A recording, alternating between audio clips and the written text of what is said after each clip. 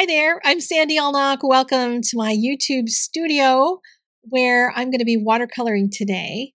And I'm going to be doing a little piece that I'm sending out to a friend because of Letter Writing Week.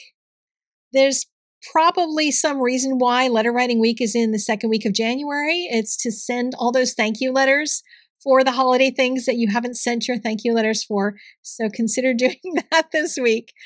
But I'm going to send mine to a friend of mine I'll tell you about as this video wears on. And I'm going to talk a bit about creativity because this piece that I'm painting is also for a challenge at Art Venture. And I want to talk about how we can take a challenge inspiration and make it our own by how we think through it as an artist. Instead of trying to make something that's so literal, how do we feel about it? And what's going to make our contribution to the challenge much different than everyone else's? So let's get started.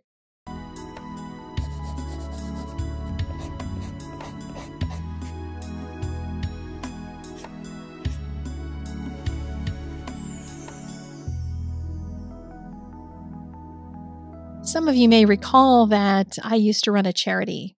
I ran Operation Right Home, in which everybody sent in all these beautiful handmade greeting cards that I then packed up and shipped off to people deployed overseas so they could write home to their families. And I struggled sometimes, especially with a few card makers who love doing fancy fold cards. They were so complex that they left like a half an inch of space for writing, or they would be on dark cardstock, and I knew that there was only Bic pens out in the wilds of Afghanistan, so there was really no way they were going to be able to write on it, so I had to put liners and things because the letter is the important part in that whole project.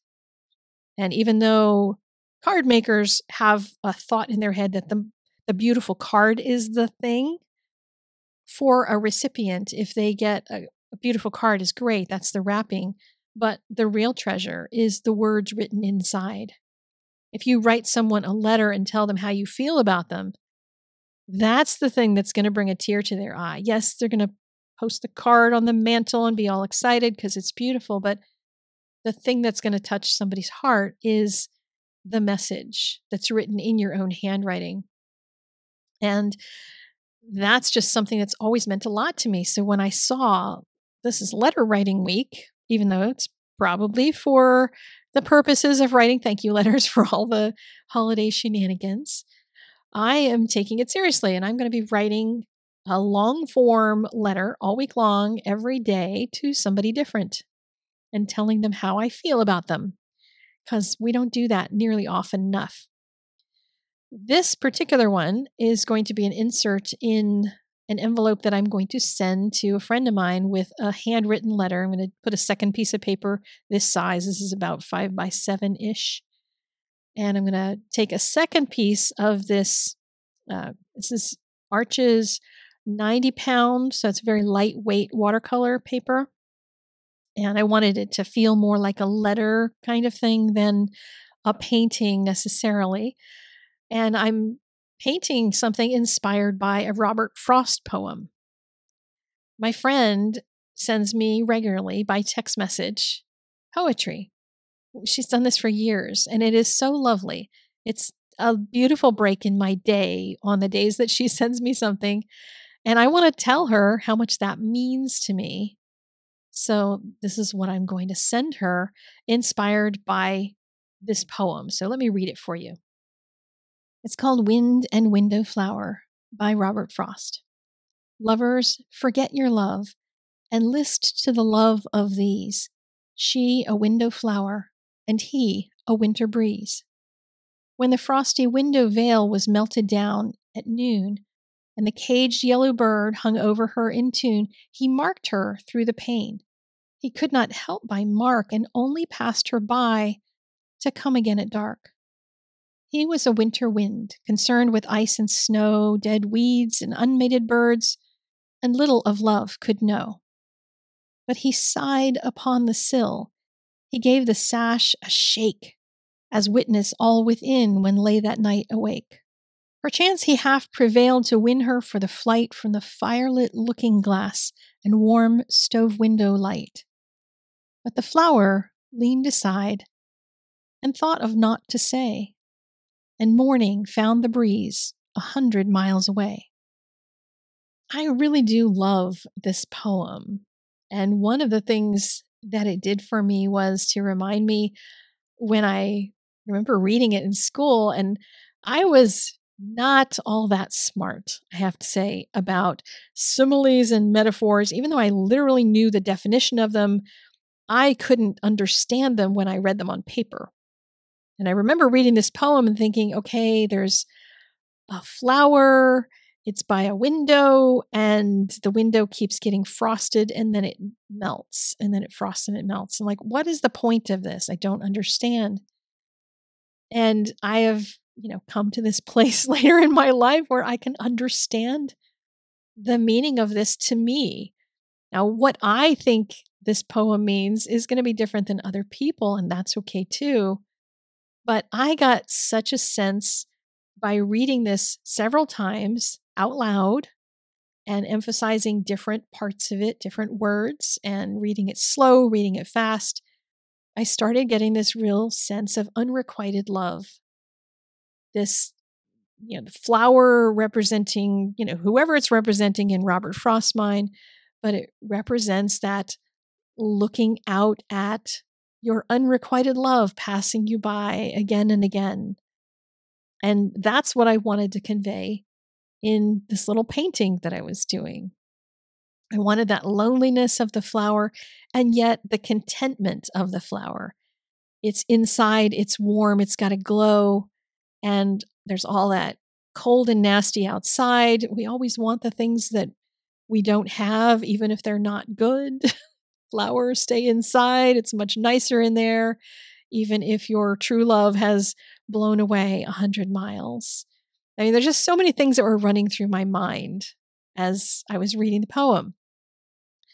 Well, that kind of thinking is one of the things that I want to start bringing into the challenges at Art Venture a bit. And I think that's why I loved when Kelly made the suggestion from our events team that we should use this poem for the inspiration for the challenge. Now, I had two thoughts about it. One was like, this is exactly where I want to go because I want people to start thinking about putting their feelings into their art instead of, okay, I'm going to replicate this photo that I have. And thinking in a different way is what's going to grow you as an artist.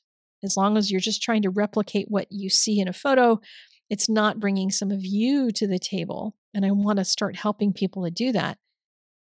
But I had the second thought, which is there's going to be a lot of people who want to literally, and I've kind of taken the literal one off the table by doing this, literally represent the objects that are in the poem. And the idea of a challenge is not to get 17 different ways of drawing a flower in front of a window. That's not why we do this. To compare our flower inside of a window to somebody else's flower inside of a window. The idea is to find out as an artist what that challenge inspiration means to each one of us and see how many ways there are to interpret it. Not just how many ways there are to draw it, but how many ways can you read one poem and it can affect everybody in completely different ways. That's where the real joy and learning comes from when we do these challenges and see each other's work. And when it comes to doing a challenge from something like a poem, the approach that I would take to it, and I suggest to you, is to ask yourself, how does it apply to me?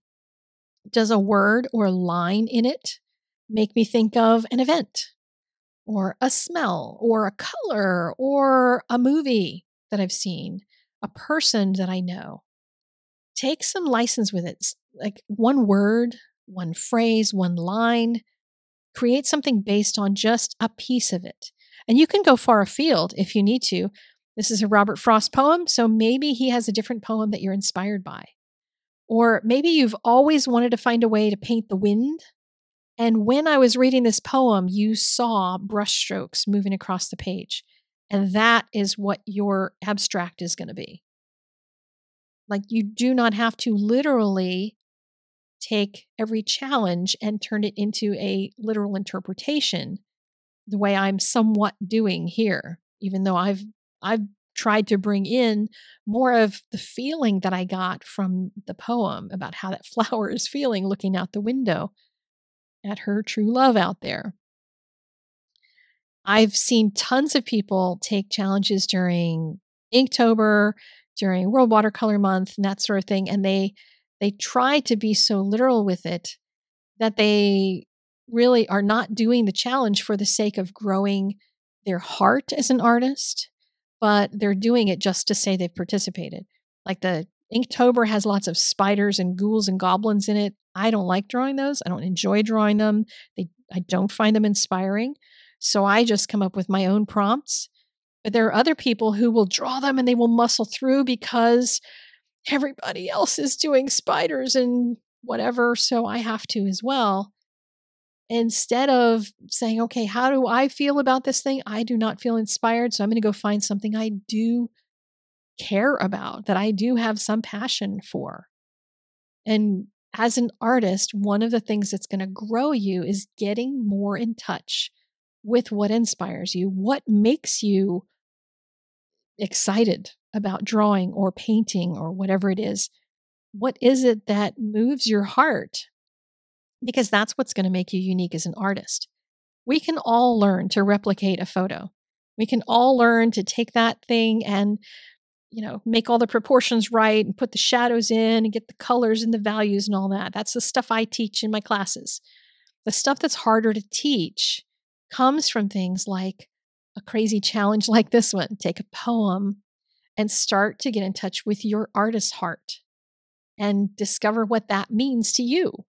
How are you going to interpret it? How are you going to render it that's going to be completely different than everybody else? You're not in a competition to see who can draw the best bird cage with a little yellow bird in it. That is not the point. We don't need a million cages with yellow birds. But did you have a little bird when you were growing up that you miss? Maybe that's going to be your jumping off point because there's just one little piece that touched you. And that's what I love to see in challenges.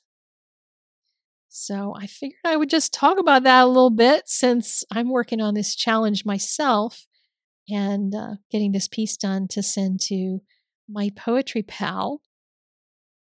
And if you happen to have any poems that you love, then drop a comment with the poet and your favorite poem by them so I can send some poetry to my friend.